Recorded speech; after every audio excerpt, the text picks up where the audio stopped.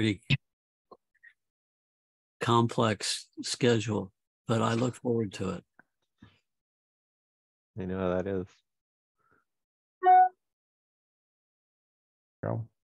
This is the OGM weekly call on Thursday, April 6th, 2023. I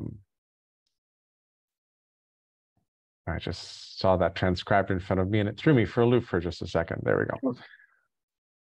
It's like, wait a minute, somebody's writing exactly what I'm saying. Oh, right. I asked for that right now. Matthew, thank you for joining. It's a little bit earlier than the Monday call. I really wanted to join that actually, but it's just too late in the evening, Mike. Yeah, it's too far. You're too far gone. Too many martinis into the night. Exactly. How did you know that? Just a guess. I've really got to drop to Twitter, you know. Selfie mode when you're drunk is not a pretty sight. What was that? Posting while drinking? What was the acronym, Pete? Way back when? Posting while drunk or stoned, something like that? Yeah. PWD? Something like that. I forget.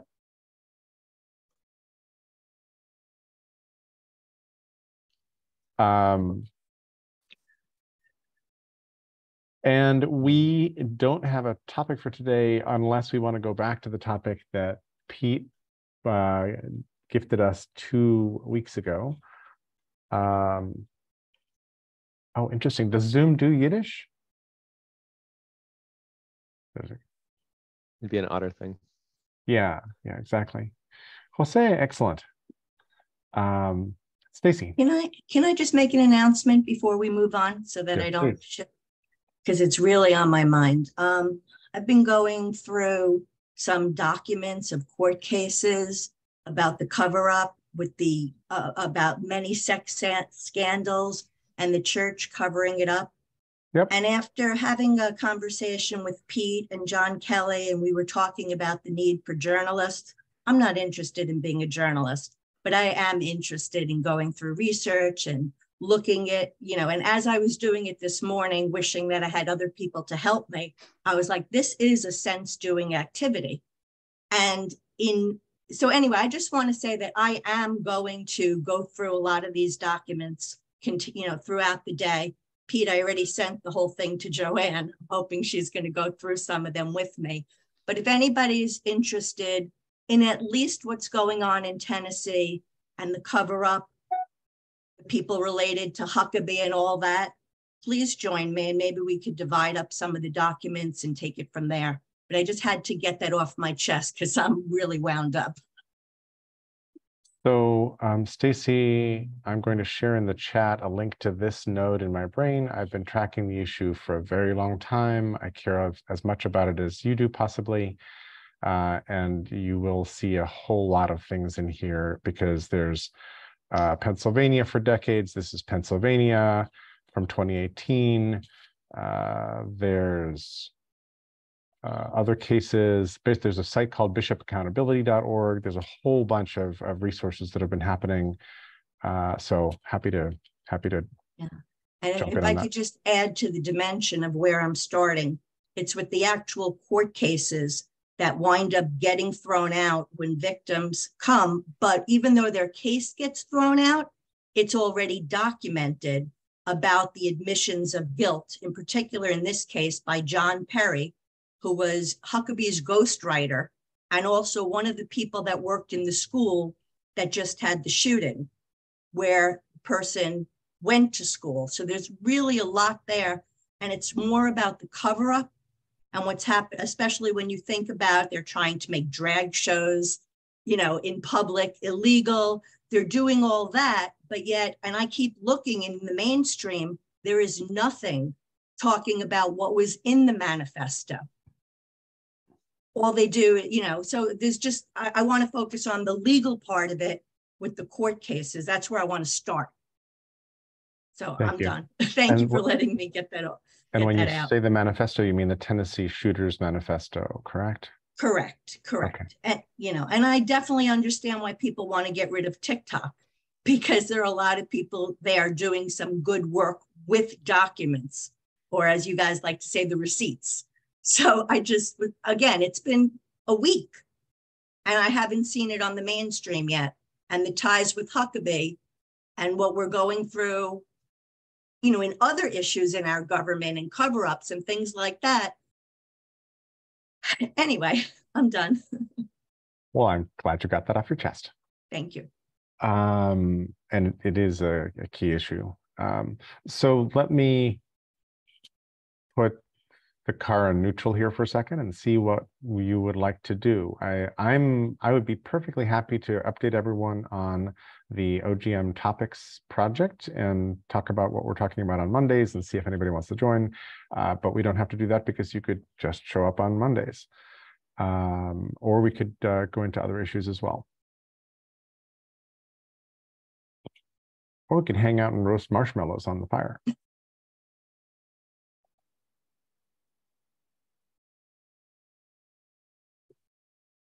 And we could we could also compare notes because between Jose and Dave and Gil, we've got people who sort of have largish communities that they've been hosting for a long time. And it might be really interesting to sort of compare notes about how those communities are doing and where we think that might be aiming and what some synergies could be. That just occurs to me from who happens to have shown up on this morning's call. But who was just jumping in? Was it Matthew? Yeah, there was a bit of a space there. So yeah, I'm particularly interested in just a quick recap of what's going on with the OGM topic subject, because Monday evenings is quite late for me, rather difficult to get to it. And because, you know, I made a comment relating it to one of the things that we're discussing in the Massive Wiki Tools for Thought pilot project. I was going to catch up with Pete about this tomorrow, in fact. So it's non-essential. If there's something else, another subject, that's cool too.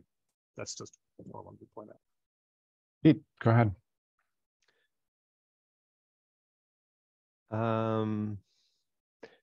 Monday evening for Matthew.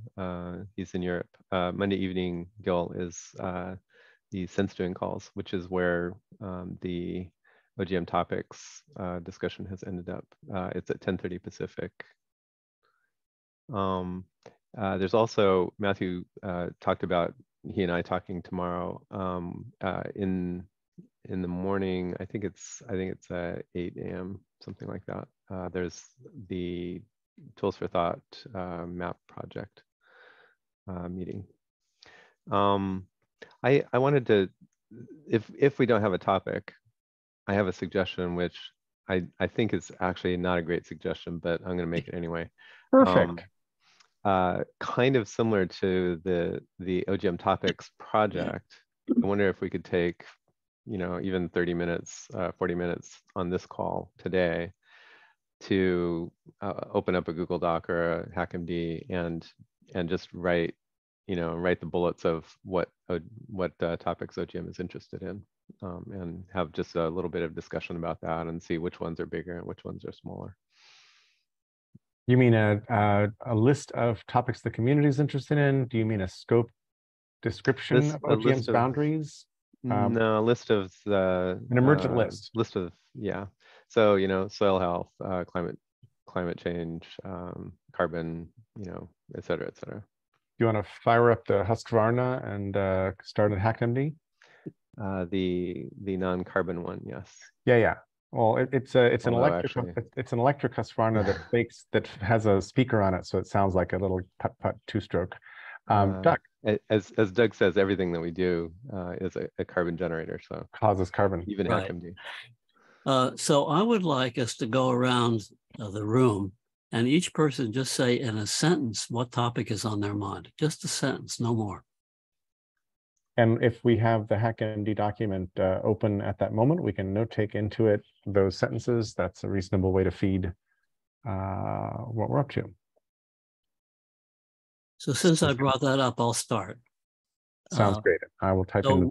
What's on my mind is how close are we to the serious end game with climate change?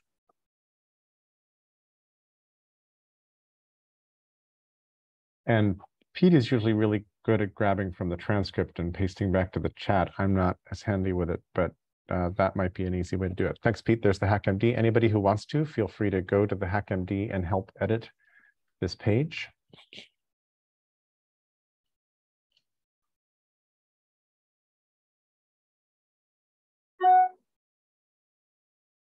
And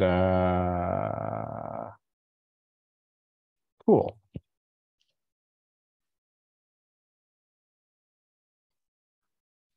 Who would like to go next? I think a go around like this is a reasonable way to go.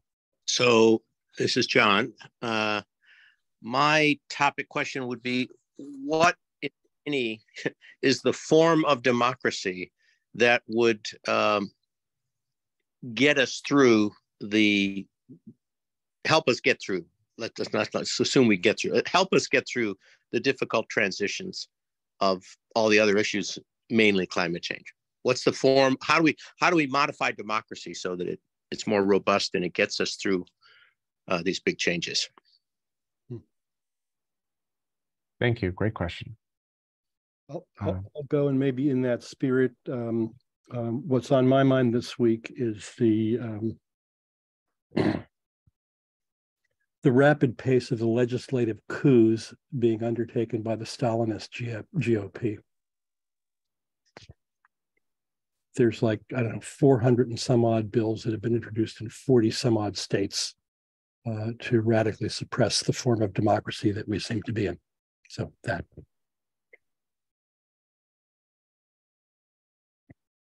There will be therapists and blood pressure meds available for everyone after the session.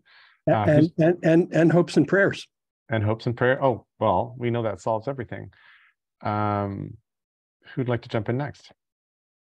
I will, because I'm totally interested in what Gil's interested in. And I just put, I want to know how the legal system can act to protect the least empowered and become more transparent. And everything that Gil said, all of those legal issues. I'm interested in framing a regenerative, helping advance a regenerative future and encouraging radical hope.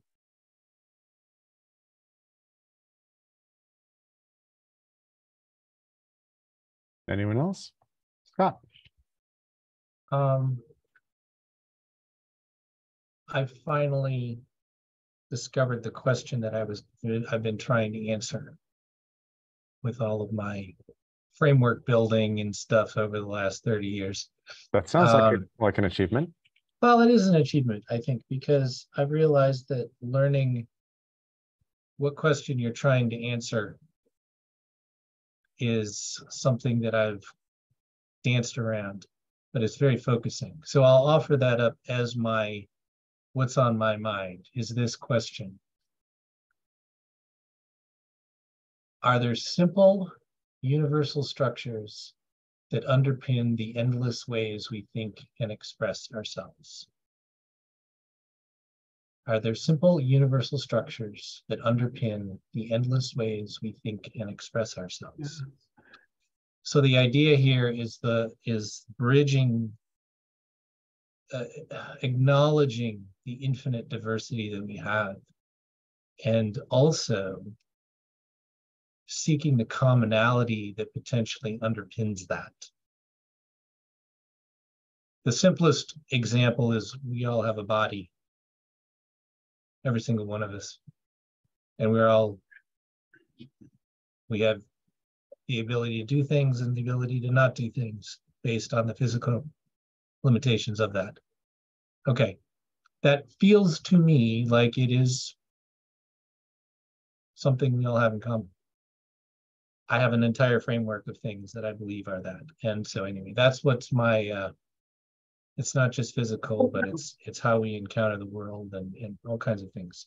Anyway, so that's what's top of mind for me, because as I've completed my framework and I'm now trying to explain it in the form of a book and a website, will this turn out to be true and helpful? Thank you very much, Scott. Pete, you still have your hand up. Is that because you'd like to go next? It is up again. Excellent. And yes, I wanted to go next. I have to say that this is the thing I want to say, but trepidatious about saying it. I don't think I can capture it in a way that makes sense. But in a couple conversations I've had with some folks in the Plex, the thing that struck me most, or a thing that has struck me maybe not the most, but very dramatically, was how, no offense, folks, how full of ourselves humans are. Like when we talk about stuff, we talk about everything through a human perspective. You know, it's like, so there's a bunch of other stuff that is on the planet that is probably kind of arguably more interesting than humans. But even something like climate change, it's like, you know, what are the effects on the humans? What are the, you know, it's all centered around how important, you know, I am, and how important, you know, my brothers and sisters are, and, you know, oh my gosh, humanity, you know, it's like, I kind of feel like we should get over ourselves and expand our consciousness a little bit more. And I can't even say it in a way that kind of makes that make sense, because obviously, you know, we're all human and talking to each other, and that seems pretty important. But I have a gut feel that, you know, we're way too full of ourselves. Thanks. Thanks, Pete. I feel like we should all go silent and let the animals participate now, or something. I don't know. Like feels very anthrocentric now to ask someone else to speak. But in that spirit, Stuart. Yeah, well, maybe I'll speak to that a little bit. It's interesting. So I had two thoughts. One, which is antithetical in some ways to what Pete just expressed. How can we manage ourselves through the mayhem that we seem to be in right now and maintain some level of equanimity?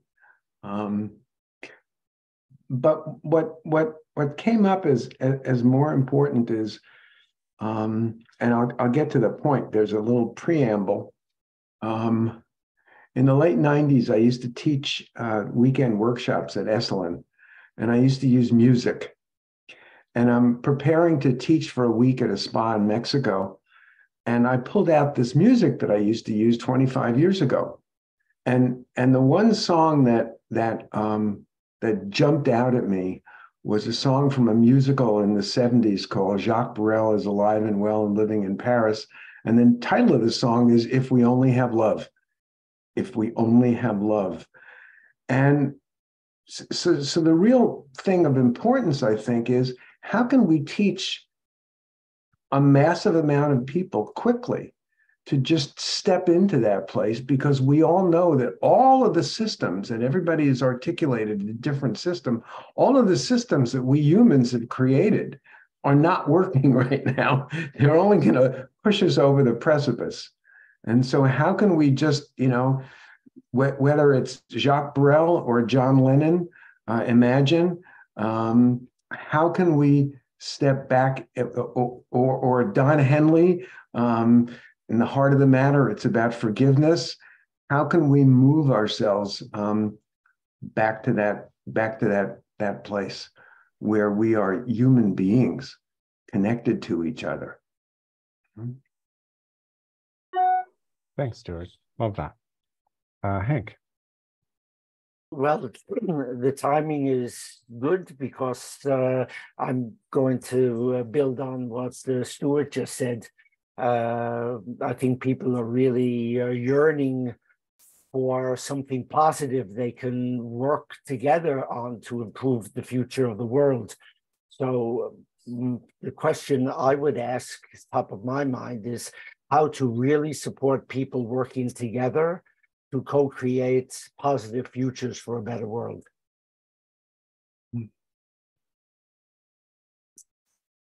I am next, but I'm going to pause for a moment.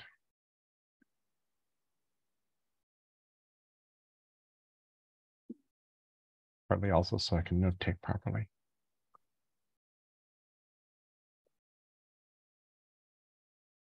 And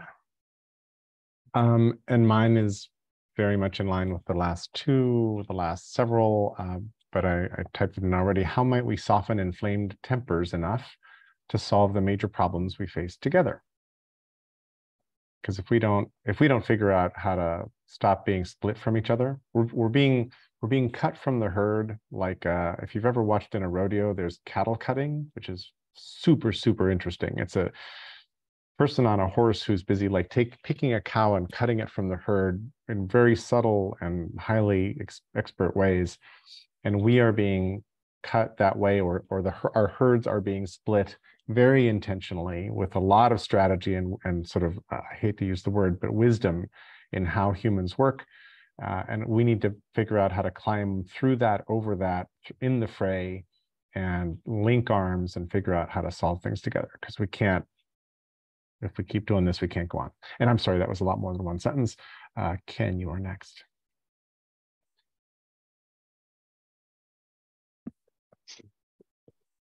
Good morning, or afternoon, or evening, depending upon where you are on the planet. I just put something in the chat about Wetiko. This conversation about what's it going to take for us to see that we're all one reminds me of this move called the Gnostic move. And the Gnostic move is where people say, you know, if we can only just see we're all one. Well, that's associated with spirit. It gets above things. It sees things from above, where we are all one. But we don't live above. We live here on earth, where we have self and other, where we're in this world of dichotomy. And so the Gnostic move has not worked in over 2,000 years to heal the wounds required to be healed. So I think there's a different piece of work that's missing from there. Yes, love is great, but the Beatles were only partially right. Love is not all you need. You need a lot more than love. Yes, you need love, you need forgiveness, but you also need to be able to do shadow work. You need to be able to look at your culture that says these people don't belong, we're going to exterminate them. And that is a very long piece of human history that people want to just gloss over. Well, it's kind of like, you know, the story about Nasruddin, and he loses his keys and he's looking under the street lamp, but the keys are lost in the dark. That's where we are. It's like, we're just going to focus on the good stuff. And I'm all for focusing on the good. I'm a strengths-based guy, but we have to be able to acknowledge that there's also a really dark aspect to humanity that needs confronting. So this idea that Native Americans have of Wetiko, it's a mind virus. And this also ties into the conversation about we. When we say we're doing this and we're doing that, there are people who are definitely affected by this mind virus, who are acting in ways that are really horrendous. And I don't know how to go up against the military industrial complex and the trillions of dollars that are invested and made in war and armaments. But those people control an awful lot of what's going on the planet, and they will take it down with them. And we need to find a way to go in there. It's called the Shambhala warrior. Go in there and undo that. And I don't know how to do that personally. I just know it needs to be done. So I'm all for love and imagination and freedom and forgiveness and making the world a better place. And that's what I dedicate my life to. And I'm also very cognizant of the fact that that alone is insufficient. We've got to be able to come together. And, you know, we saw this in the civil rights movement, where we saw Dr. King lead marchers across the bridge there, where they were beaten, you know, and they knew they were going to be beaten. They walked into that knowing that if we show people that this is what love can do, but they had to take the beating. They had to have their heads split open. And that got people motivated to say, we need to confront this collectively. I don't know where the Dr. Kings are right now. You know, I don't know where the marchers are, because look at what's happening in Syria. Look at what's happening in Ukraine. How do we, you know, I don't know how to do this, but I know that that's a crucial missing piece. So I just want to throw that in there. And the idea of Wetiko, this mind virus, this hunger that exactly as you were saying, Jerry, we've been cut from the herd. We've been cut out of the earth by our worldviews, by our culture that says, you know, this is how to live. And it isn't. We've got to find a different way. And getting there is really, really fucking hard. Thank you for listening.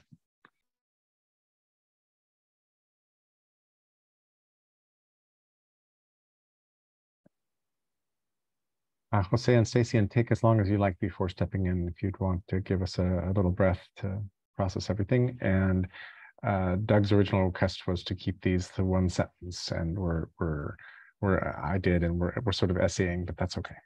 So somewhere in between. So I can't go with just one word.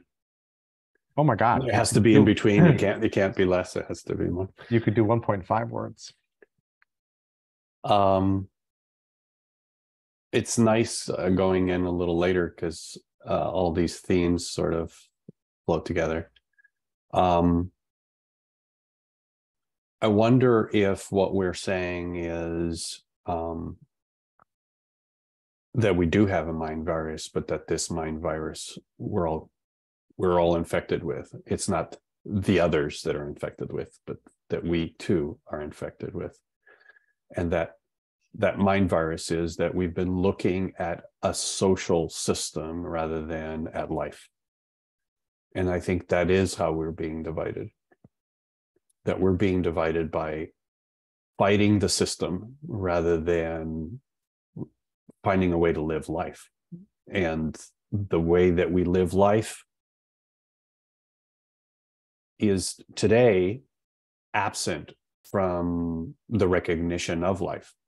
It's always about everything but. It's the politics, it's the money, it's the systems, it's the ideology, it's the religions, whatever it is, it's never just life. And so my question is, can we reorganize around serving life and let go of the system we have? The system, not only of the system of all of those things that I've just described, but the system of thinking that makes those things primal in our minds, because they aren't real. They're just shit we made up, and it's consuming us. And I'm done with that.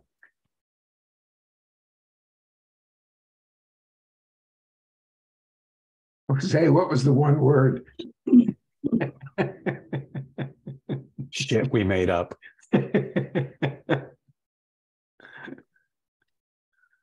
So I don't know if I feel the need to say this because I'm in this space with all men, and I'm wondering if maybe it doesn't hit the right way. So I just want to say that I agree with everything I've heard. And I just want to explain just a few little things of why I shifted, like when Jerry mentioned the church crimes. So for years, I've been talking to really radical conservatives who have talked about, they've called Biden a pedophile. They've done this, that, and the other. And I feel that by focusing on the legal system and the cover-ups, not necessarily the actual crimes, because it's really about what we as people are willing to say, oh, well, that doesn't count. I feel like this issue touches on all the other things you're talking about, because at the root, somehow crimes against women and children don't really make it to the top. Somehow all the power gets concentrated in the hands of male figures. And I'm not casting blame. I'm just trying to say that just the way we evaluate things is not really on an equal basis. And I don't have the right words for everything I want to say, but I do want to mention that I feel in this case, the reason I've chosen this is I can go to those people who have gone on the record time and time about these disgusting, vile pedophiles, and I can join with them. And I can say, yes, let's look at this. And without focusing just on the church, because it's not just in the church. There are plenty of offenders that aren't religious at all. So I just wanted to share that because I agree with everything. But again, being that this is such a male space, I figured maybe I just have to highlight a little bit more about why this topic is important and a possible way to approach it that actually addresses almost everything else that's been said. Thank you. Thank you, Stacy. Doug, then Pete. Well, here I go again, being the curmudgeon in the conversation. I think I should be the court jester, so nobody takes me seriously. Would be better. What I'm hearing in the conversation so far is an underlying tendency to be kind of new agey. If we all pray together, we could solve the problem. Let's say we can all get together. If we all get together, what are we actually going to do? The practical issues of, like, do we try to electrify everything and replace the grid? And many other questions confront us that are going to keep us divided because there are different projects that need to be done. So I find the idea of let's all become one a weak scenario for the future. I'm not sure I said anything like let's all become one, and that was not my intention. So I don't, and I'm also not a fan of hopes and prayers that this thing will get fixed. So Doug, what you just said resonates a little bit, but not a whole lot for me. And if I could jump in also, quote, all become one. It's a bit of an underlying gestalt, but I agree exactly with what Jerry said. You can't just hope from there. You've got to take action. So I don't think it's an either or at all. Mm-hmm. I think I'm the person who brought up all one with the Gnostic move. Thanks, Ken. And you also said that it failed. It has not brought about what it's supposed to. I've never studied the Quran, but I'm told that somewhere in there it says, trust in Allah and tie your camel. Yeah. It might be in the commentaries on the Quran. But thoughts and dreams and effective action. We have, we don't get to pick one or the other. I know Pete's waiting, but I just to stay in this thread for a second. Going back to who was talking about this? Oh, geez, sorry, my mind's a little fuzzy this morning. I'll let it go.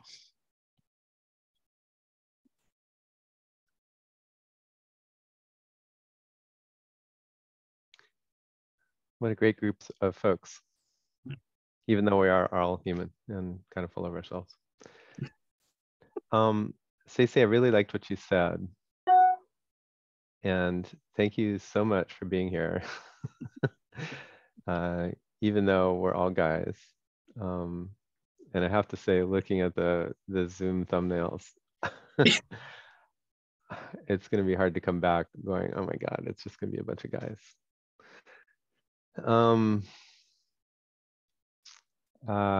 Anyway, I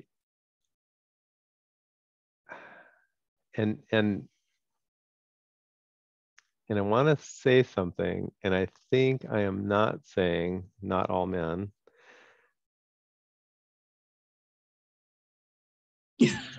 But the reason I want to say it, the reason I want to say it is not because I have any desire to defend the male species or men or anything like that, but to focus in a little bit more on what you said.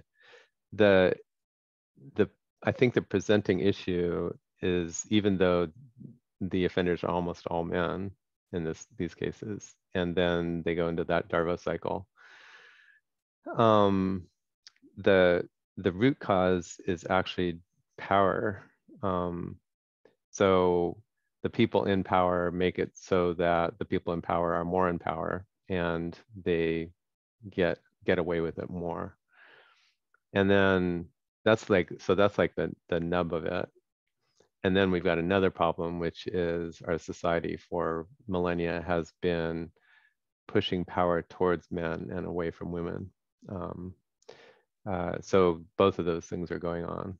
And it's especially toxic power, which is largely toxic male power.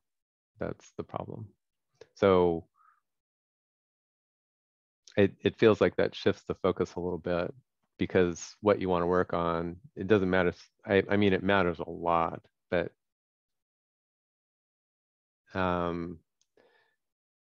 now it kind of, I don't know, it's like if you're working on the power structure and the toxicity of power, the concentration of power, that's kind of the core of the problem, I think. I'm really interested in our very likely many and multiple opinions about what is at the root or core of the problem. I think that that's a lovely indication of focus and passion.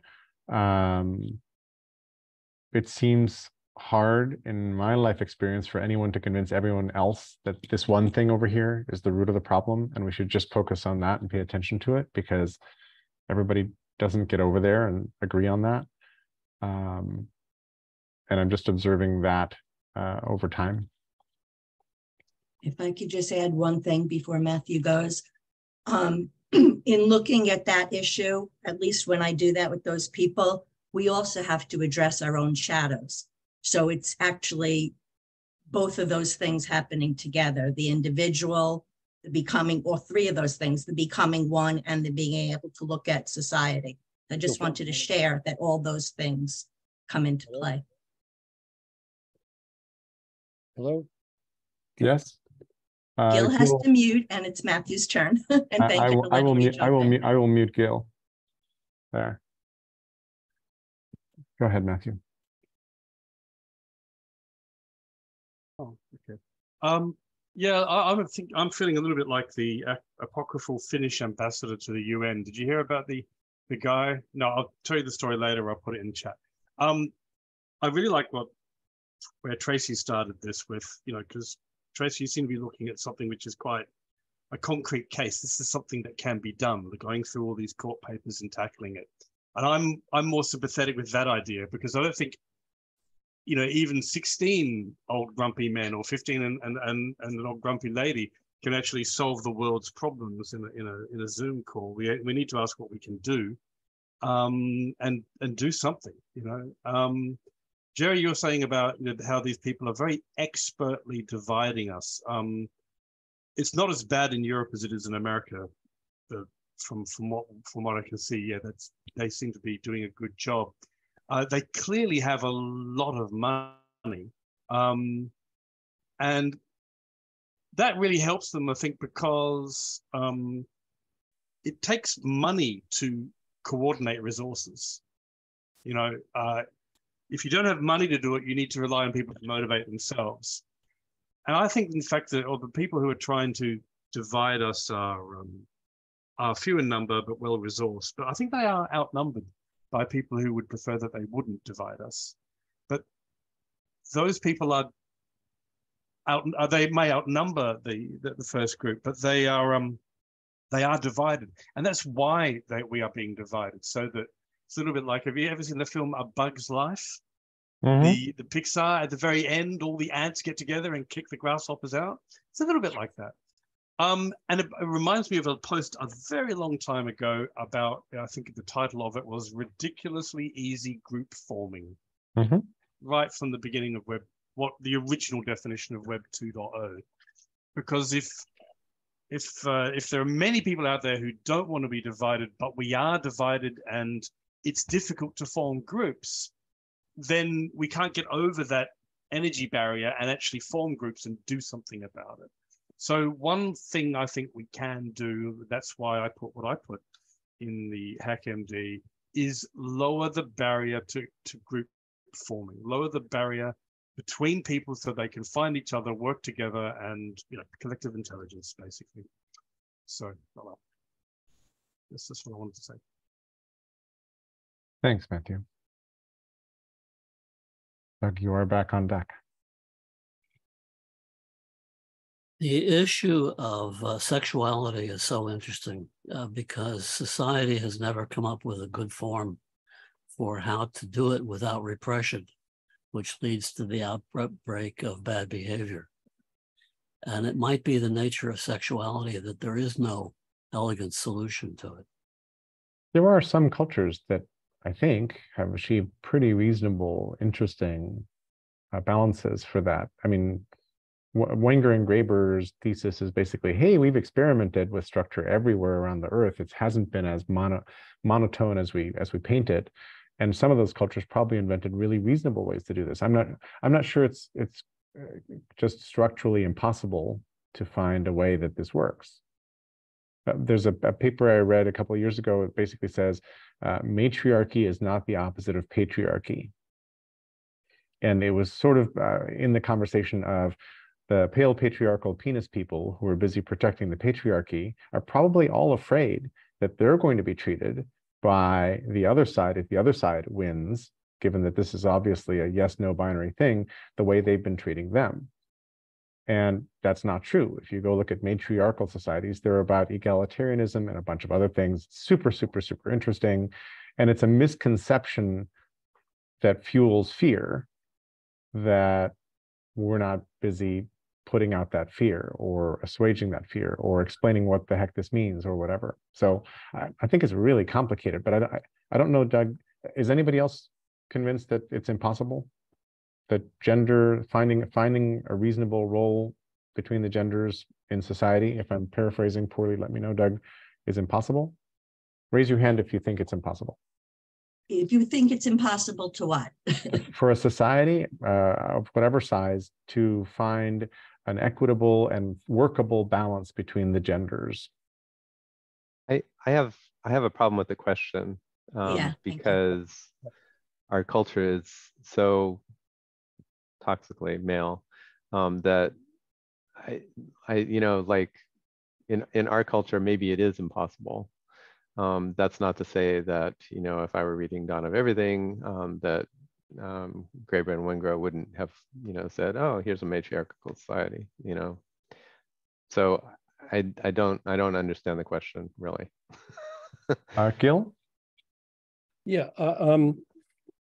This is not just to this, but to this whole conversation. What if the world is messy and will never settle down? We seem to be talking as if there's a utopian end state that we could go to, but what if this is just, what if life on Earth is just messy, and there's good and bad, and it changes this way and that way, and it evolves and regresses, and that's the nature of things. And I ask this as an old grumpy man who has come of age in a very unusual, 3/4 of a century in human history, where I've lived most of my life with an orientation to a myth of historical progress rather than historical cycling. And we seem to want to take the am I on camera here? Yes. Take and downs in just one direction, and maybe that's not how it works. You could run that illustration along the catenary curves of the Golden Gate Bridge in your background, and that would be kind of an elegant hack. Except that I have to do everything backwards and upside down to do it. That would be even more elegant. The aesthetics aren't quite there for that. Good point. Yeah, thank you. Good point to you too. But I'm serious in my question or provocation. We are talking as though we can drive unidirectional progress, and maybe we can't. And that maybe is the other lesson from Graeber and Wengrow. Infinite variety, enormous experimentation, lots of examples of human flourishing in very different ways than we take as normal now, and the opposite right across the river, or the opposite in the next century. So I guess the question there is, and this is maybe back to the Wetiko mind virus question that Ken raised earlier on, is can we find some kind of peace of mind and effectiveness in the midst of the mess, in the mud? Thich Nhat Hanh said, no mud, no lotus.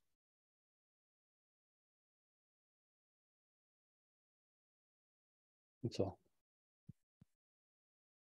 Thank you. Stuart, Hank, Dave, Pete, in slow progression.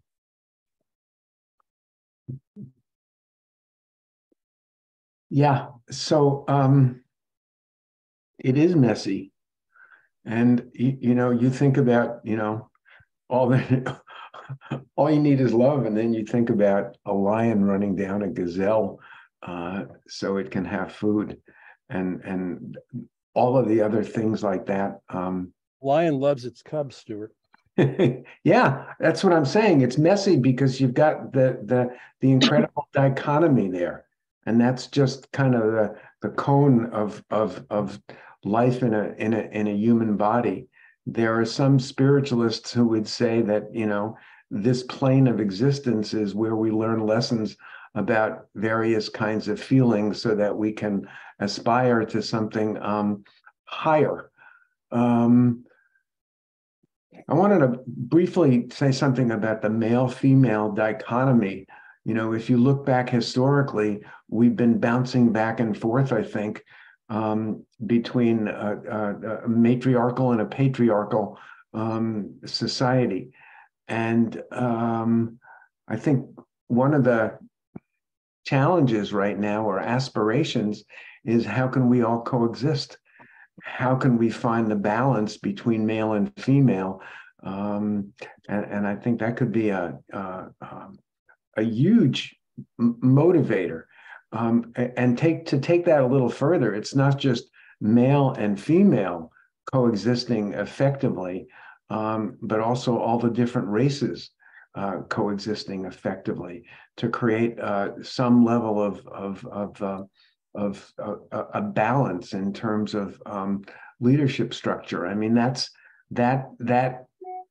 is obviously will require letting go of all the othering that's going on right now, and that, you know, you might say that's an evolutionary leap that we all need to consciously be working on, moment to moment to moment to moment.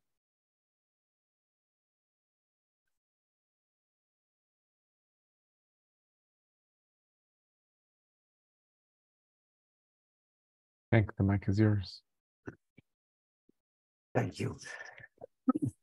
I lost my voice yesterday, so I hope you can hear me. Yeah, well, I'll start with the world is messy. Of course, we all know that, as we can see. So many people in the chat have agreed, but that's how I see Act of Hope. That's what Act of Hope is about, as Joanna Macy and various other societal elders describe it.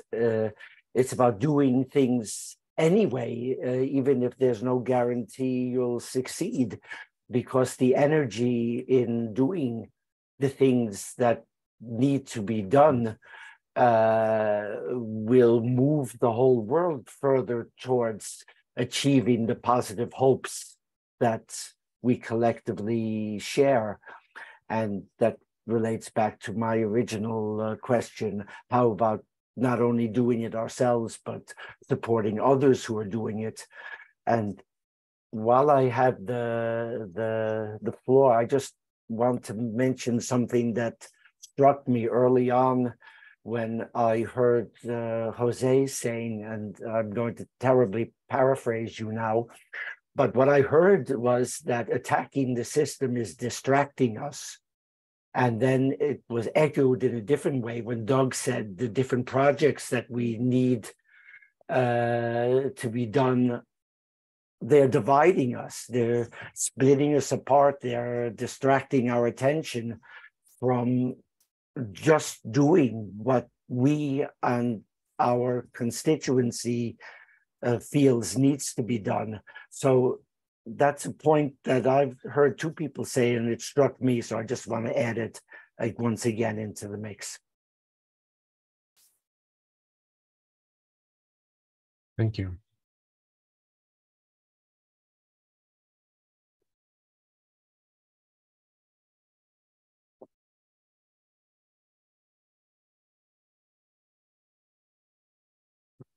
Thanks. I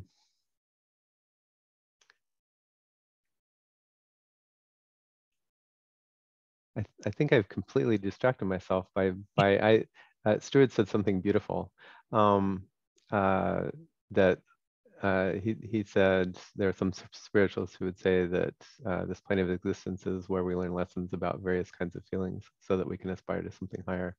And I said, not that I am a spiritualist, professionally anyway, I said the same thing to a friend this week, except from the opposite point of view.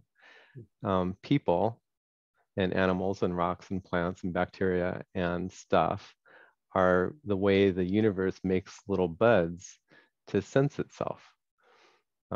So we're all part of the same universe. So we're like taste buds or smelling glands of the universe? Exactly, yes. It's kind of then cool. So the little, the little taste buds, sometimes they have wars and stuff like that. Thank goodness I talked about that long enough that I remembered what I was going to say. Excellent. There's another, along with the male-female balance, dichotomy, whatever. One of the interesting dichotomies that I learned from Graeber and Wengrow and The Dawn of Everything, which is also, I think, really important, was the way they kind of cast it. And I'm going to do a poor job of collapsing anything from the book into a small number of sentences. So please read the book. But one of the big dichotomies that they identified was what they called the hill people versus the city people. So the hill people live closer to the land, and the city people kind of build up an edifice, and that ends up being edifices and structures and councils and stuff like that. That ends up being that was, for a long time, that was kind of the cultural balance. So I think in some sense, the city people kind of won and hierarchicalized everything and killed all the hill people or whatever, absorbed all the hill people. But that's kind of a balance that they can go back in historical time and see that, it used to be a balance, or maybe a balance is the wrong way to say it. It used to be that there wasn't big hierarchical thing that covered the whole earth. There were cities that were big, but then there were lots of people living in the hills. Another interesting thing that I learned from Dawn of Everything is that historically, not all city-state structures were hierarchical. So we have a really hard time seeing anything but, well, hierarchy is, the only way to organize this mess. And of course, that means that there's going to be, a king at top, or a despot actually at the top, and everything and the shit is going to rain down from there. They found a number of examples of really huge cities that didn't have hierarchical structure. It was much more flat, and they don't have city council records from that kind of stuff. So what they can observe is that over a huge geographical space, they had lots of people living together, but everybody was living in pretty much the same kind of house. So you didn't find, a central government structure and then, the rulers living palatially and then all the peasants. Everybody was kind of, just hanging out together. So part of the reason that they go through those kind of historical observations is that Western people, especially, the culture that we live in, we end up thinking that our culture is the only culture that's possibly imaginable, possibly practical. And a lot of their point is, nah, it's not. It's kind of a historical accident and maybe too much winning by the city people that got us. They don't say it that way, but we're out of balance, and we used to work over tens of thousands of years. Humans have had lots of experiments at different ways to live, and some of them are good and some of them are bad, and some of them are just the way people live. Ours is not. Our structure is not inevitable, and so it's a good thing to take away. And I think Graeber spent much of his career trying to take down, fight, undermine the dysfunctional institutions that had eaten our world and become the largest and most powerful institutions of the day. That was kind of his, it feels like that was a big piece of his quest. And I wish he'd lived longer to do more of it. Jose, you're next whenever you want to step in. What Hank brought back up, for me, what seems to be a big concern with all of our conversations in every group is that we keep rehashing a lot of the same thing from the same worldview. And we keep saying, well, we have the wrong worldview. Jerry just said it. And pardon me, Pete just said it. And there are other worldviews, and those worldviews change how we see things, and we think otherwise when we have those worldviews. I think that's all true. Question for me is, how do we ground a new worldview that isn't grounded in the same thing we currently have, the same thing that we're starting from this point? How do we take a step back away from this point and ground something new? And so the question for me has been, excuse me, how do we reframe life in a way that isn't framed by the systems we have? And over the last few hundred years, we've done a really good job of understanding external nature. We now understand the universe in a really, really good way, much better than we did before, right? Because of it, we're able to talk to each other around the world on this technology, because we understood that there are fundamentals in nature that we can work with, and that those fundamentals in nature can allow us to manipulate nature to serve us in the way that it's serving us. What we fail to do is look at nature inside us.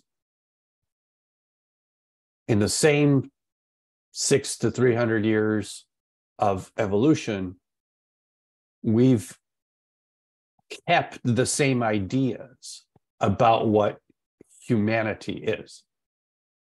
We still have the same worldview about what we are. We still talk about ourselves with the same language, the same structures, the same ideas.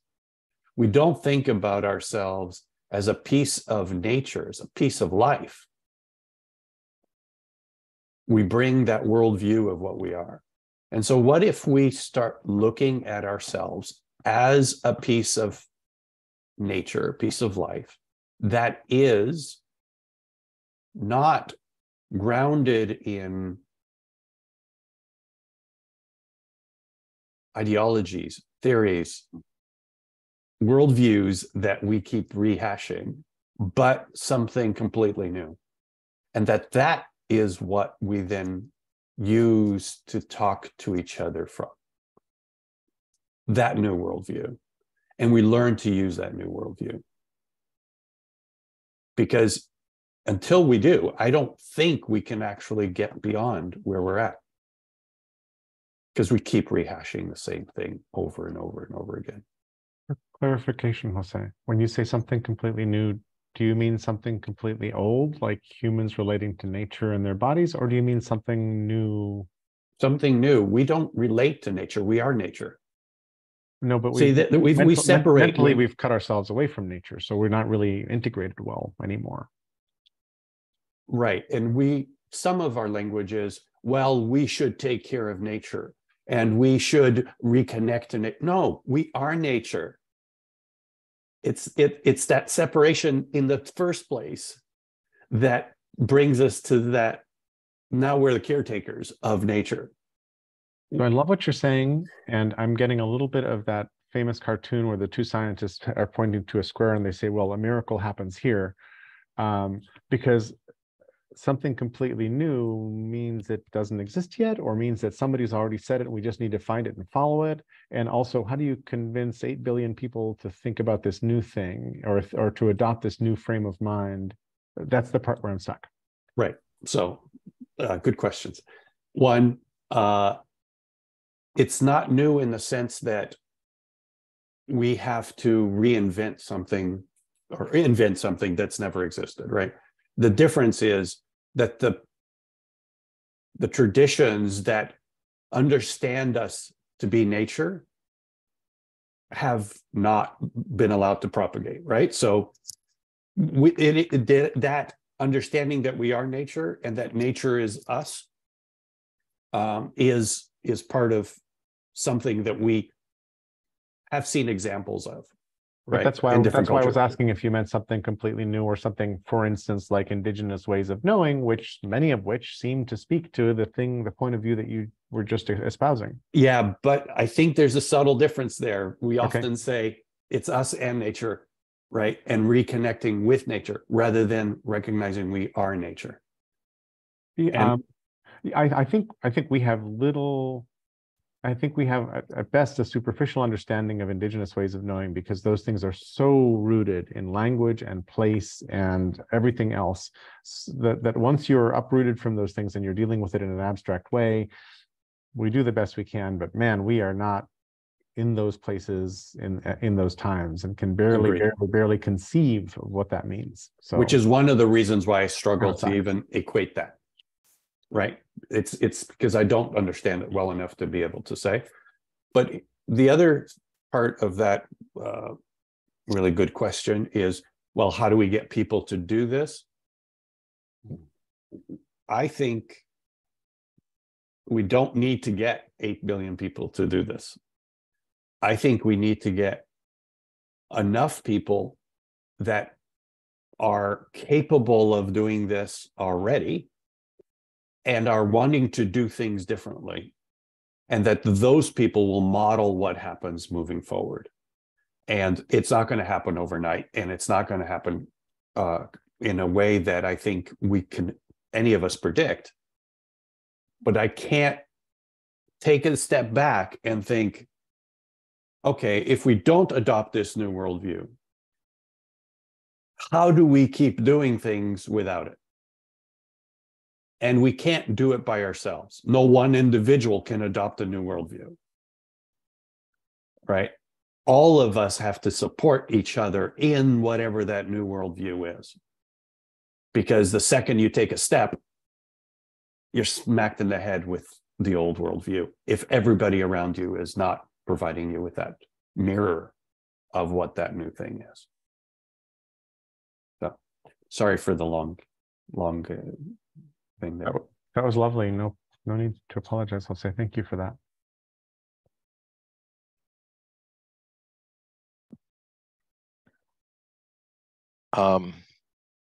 Sabanfu Sumé, who is Malidoma Sumé's wife, tells a story of a bunch of European women coming to Burkina Faso, and they were just chattering about all this stuff that made no sense to Sabanfu and her friends. And so they took them down to the river, and they dug out little hollows and laid them in the mud and covered them in mud and said, just be quiet.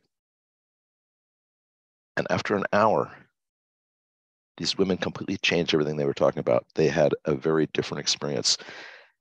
If you want to ground, go out and lay on the earth.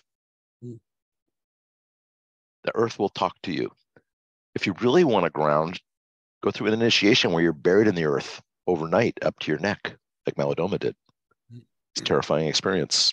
Just gives you the willies just thinking about it, where you can't move, and But we have lost the indigenous practice of initiation, which we were talking about gender earlier, or Doug mentioned sexuality. Children don't really have much of a differentiation in terms of who they are, but once the hormones kick in, then you become something different. And initiation took place at puberty, because that's when testosterone and estrogen would enter the system, and testosterone can be extremely dangerous. It's really, really, cause of a lot of problems here. If we want to look for original causes, testosterone's a good one to consider. And it was a way of ensuring that people understood that nature could take you out in a second, that you are actually part of nature, but nature is overwhelming and awe-inspiring. And also that you needed the people in your tribe to care for you, because without them, you were alone against nature and you'd be wiped out. So I don't think most modern people have any sense of that these days. We think that, we just go to the store and get what we want. But what happens when the supply chains that Doug keeps talking about no longer deliver food? And what happens when there's no electricity to pump your water and we're left to our own devices? And this is not a far-fetched reality here. This is something that could happen almost overnight and is happening in many places around the planet right now. Look what's happening in Ukraine. All you need is some despot to declare war and start bombing the shit out of your country, and you're back in a world that we thought we left behind a long time ago, and it can happen here anytime. So a lot of Indigenous people talk about all my relations. They see the world as alive. I think one of our big problems is that we see the world as inert. And the world has agency. Water has agency. If you don't get initiated by your tribe, you'll get initiated by nature sooner or later. And we're now coming up on that. As the planet heats up, as floods and fires take place, humans are undergoing a massive initiation. And a lot of us won't survive. But those who do will have a different appreciation for how to be in the world. I just don't know what kind of world they're going to be in. Thank you, Ken. Every time you reach up to unmute, I think you're pressing a reset button and you're like coming into wakefulness. I'm going to try an experiment. So I apologize in advance if it goes awry. But one of the things that I value, I think, in tough conversations is something completely different. So I love where this conversation is going, and I wanted to ask a completely different question, kind of. Twitter, what's up with that? I used to love Twitter. Twitter was my jam. It was where I got all my news from. It was where I hung out with friends. It did go through a number of evolutions of what friends meant. I can still remember the second phase of Twitter I was in, where it was a few hundred people from Silicon Valley, and the big news was when a couple,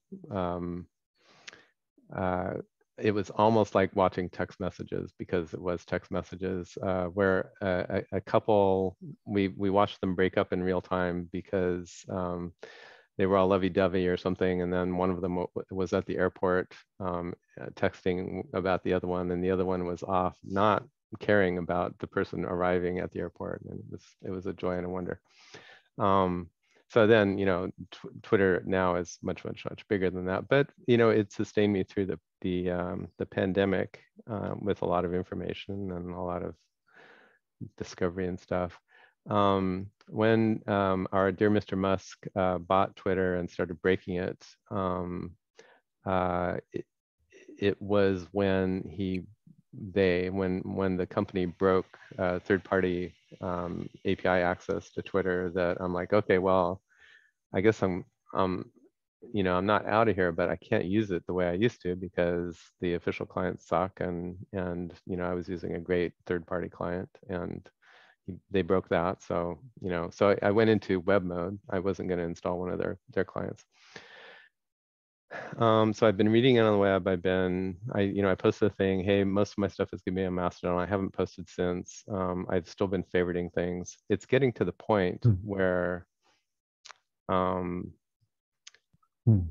even that is becoming difficult. It's difficult to use the tool that Twitter is becoming, because of the way it works the way it's being warped in our society.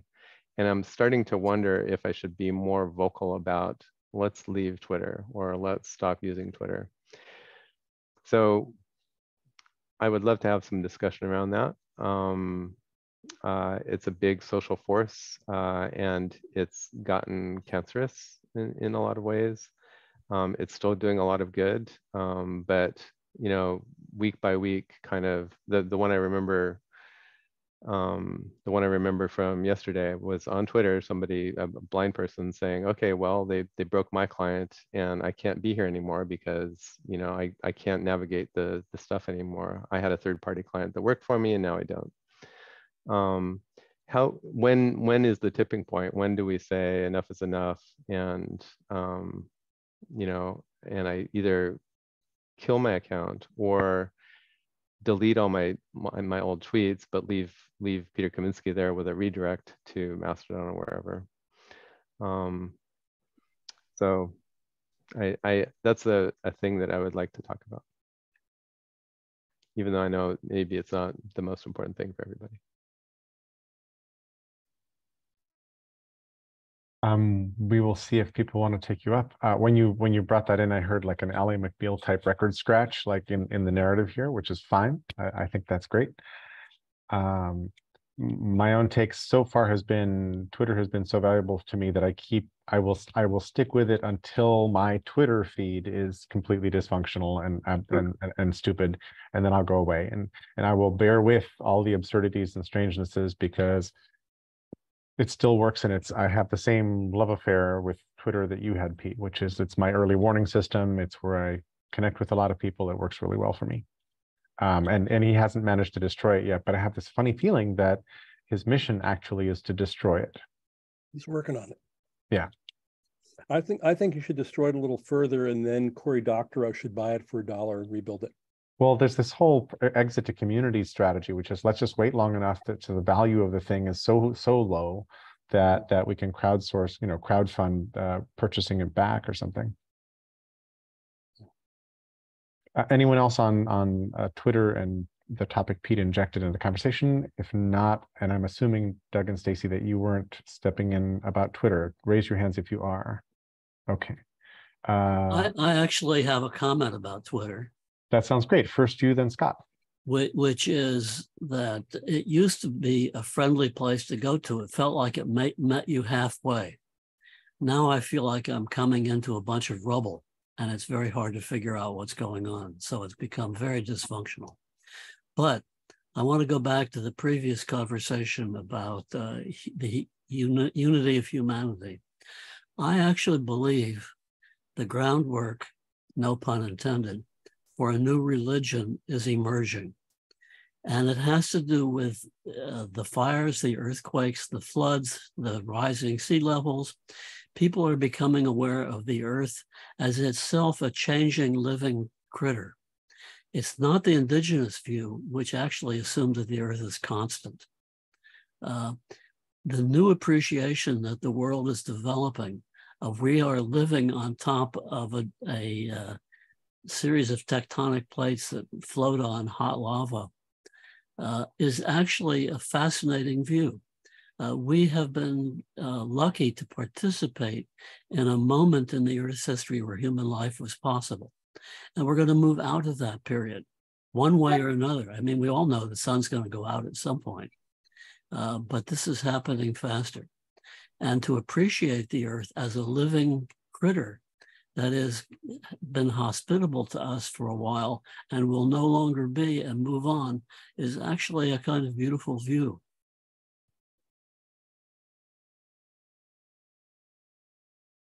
Thanks, Doug. The word I like in that realm is resacralization. A few too many syllables, but if we saw one another and the thing we're standing on as sacred, and I don't mean religiously sacred, but as sacred in some way, maybe we would behave differently. It's sacred, but it's moving. That's that's the new thought. Sacred and always in flux. Stacy. Just to respond to Doug's comment, I'm still hearing a division between us and the earth. I'm not hearing that connection that we are actually of the same. So I just want to mention that. The other thing, I have a question, and it's not one that I want you to answer. It's one I want you to think about because it applies to, I believe it was Jose talking about recognition, and I put in the comments what some of the things that make that hard. Imagine that you were to pass me in the street and I'm laying on the ground. And you say, what are you doing? And I say, I'm connecting with my mother. I'm just giving an example. Imagine I were to tell you that I learned so much from my dog. I might get away with it. I might not. And I'm just trying to point out, it depends who you're talking to. In the church, you can say, well, God told me this. Might not be a problem. So I just want to throw that out there.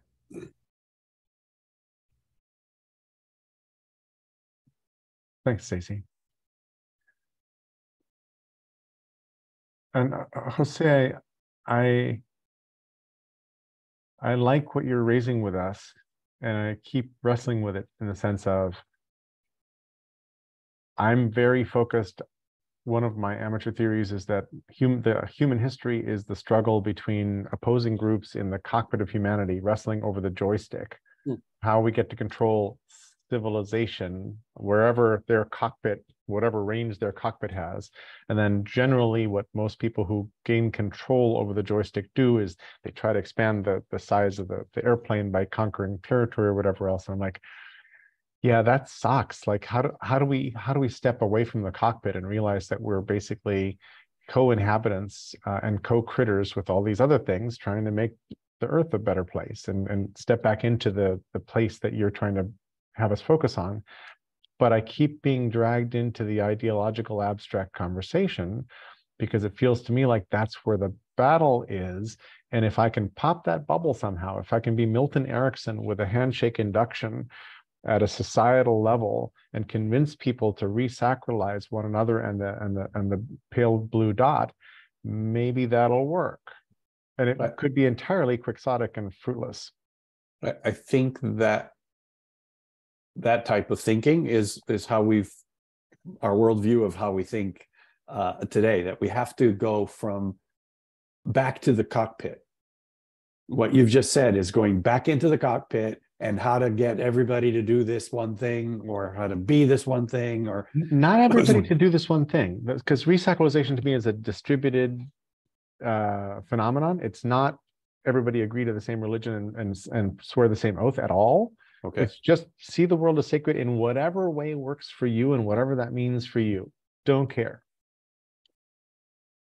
For me, the question of understanding this as that we are life, that life is what we're doing, and that life evolved to serve life, that there is no good, there is no bad, and there isn't a single cockpit, that all of that reality, if we start to explore that and understand that and speak to that in a way that we can learn how this instrument is serving that evolutionary purpose of life, and that this thing that life created, this consciousness that life created, can take us astray, can make us feel like it is our cockpit, and not just there to serve the instrument that is life. And so how do we understand that about one another and each other and have these conversations at that level? I'm not suggesting that it's easy, and I don't know how to do it at scale. But until we have those conversations, I don't think we move away from returning back to today's worldview and today's issues within that worldview. That to me is what I don't know how we walk away from a worldview when all we do is reinforce it every single time. And I will point out maybe something that's too pragmatic, but Joe Biden's strategy against the GQP and MAGA world seems to be, hey, we're going to just get busy and try to fix things in the country. And I don't mean to make him sound like perfect or anything like that, but he's basically saying we're going to ignore all the turmoil over in the other room and let you people implode. And in the meantime, we're going to try to make people's lives better. And I think that's actually a very wise strategy. And I think it has a little tiny something to do with what you just said. Yes. Well, and I would argue even more so would be not to be even associated with a party and not to be associated with an ideology, right? But go even more fundamental. I think none of us would say today that, oh, how do we make gold? Right? None of us would go, well, we could stir some lead together and some other things, and we could probably make gold, right? We know we can't make gold, right? We know where gold is made. We know how gold is made. We know what gold is, but we don't know what human behavior is, right? We know the fundamentals of our external world. We don't know the fundamentals of human behavior. And that, to me, that's where we're missing our dialogue around that. And I also know that it makes people like Pete uncomfortable because it's like, we're so, how do we have this conversation? I don't even know how to have it. But my question isn't, do you want to partake? My question is this a question that needs to be tackled? How do we avoid being stuck in the same worldview and just continuing to reemphasize it? Thank you. Thank you very much. And Gil, my apologies for interrupting you in the queue, but needed to turn that soil a little bit. It's all in the flow.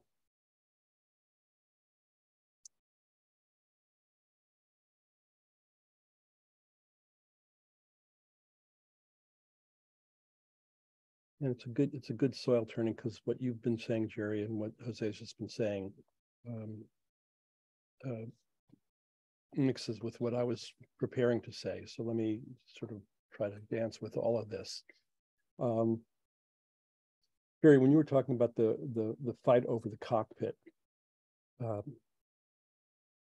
the thought that arose in me was like, when did that start? When did it start being a cockpit? Because there wasn't always a cockpit.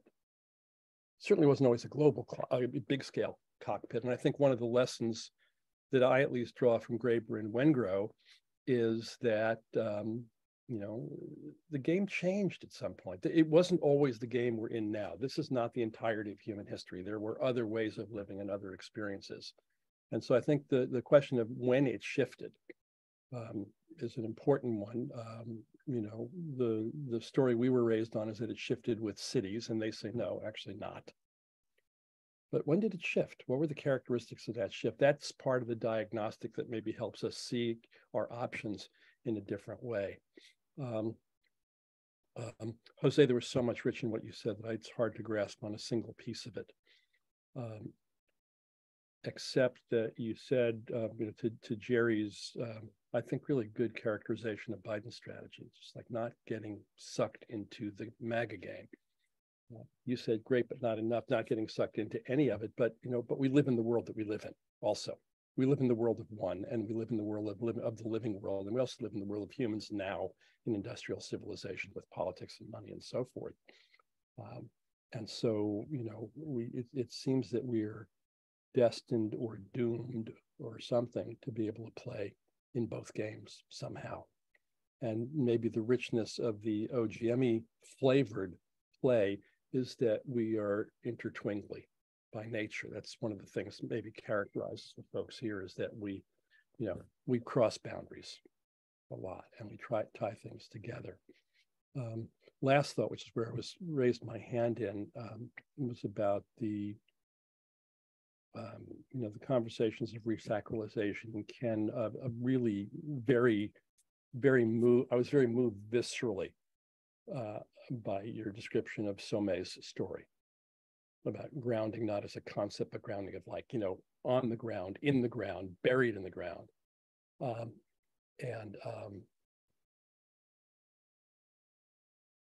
I find myself moved and sad because today on this planet, more than half of us live in cities.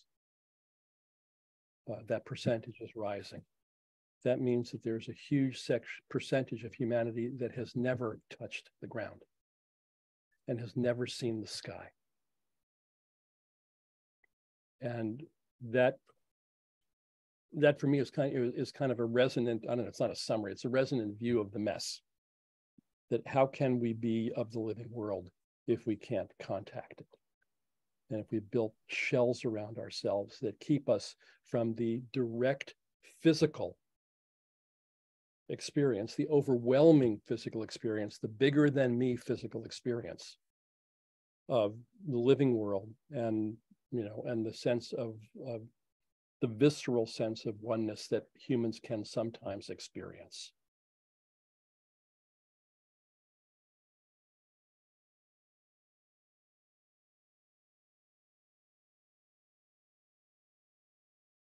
Doug, please go ahead. So I think that we are too dominated in our thinking by the view that we could make Earth into a heaven, a perfect world that would endure forever. And it gets in the way of our thinking about what can we do to make the world a better place in the next 10 years or the rest of this afternoon. That the idea of an infinite good place is seductive, but boy, does it get in the way of actually loving where we are. I've been thinking about, I just finished the book Chipboard about the rise of the semiconductor industry. And a year ago, I got to visit the Samsung factory in Malaysia. And I find myself comparing the experience of a hunter-gatherer walking along a path where every footstep takes you into a new territory with new things to see, new beauties, new apprehensions. It's wonderful. In the chip factory, all the walls are white, all the machinery is white, the clothes you wear are white.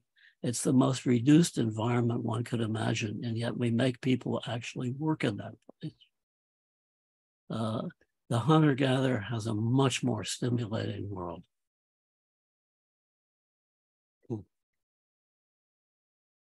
Thanks, Doug. Getting near the end of our call, and I have a slight suspicion that Mr. Homer may have a poem on board.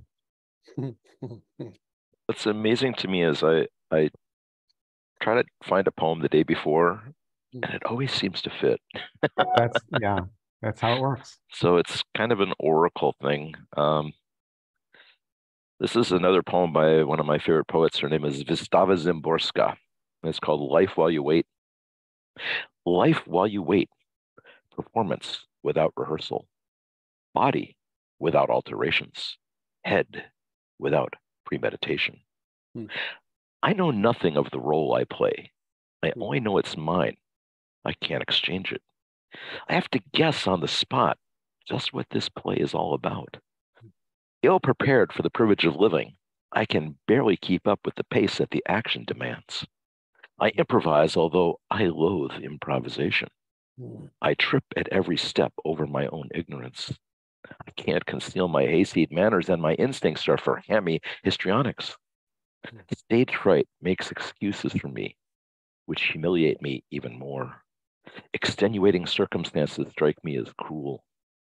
Words and impulses you can't take back, stars you'll never get counted. Your character, like a raincoat you button on the run. The pitiful results of all this unexpectedness.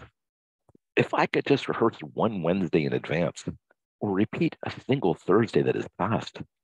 But here comes Friday with a script I haven't seen. Is it fair, I ask, my voice a little hoarse since I couldn't even clear my throat off stage? You'd be wrong to think it's just a slapdash quiz taken in makeshift accommodations. Oh no, I'm standing on the set and I see how strong it is. The props are surprisingly precise. The machine rotating the stage has been around even longer. Why, the farthest galaxies have been turned on. Oh no, there's no question. This must be the premiere, and whatever I do will be forever what I have done.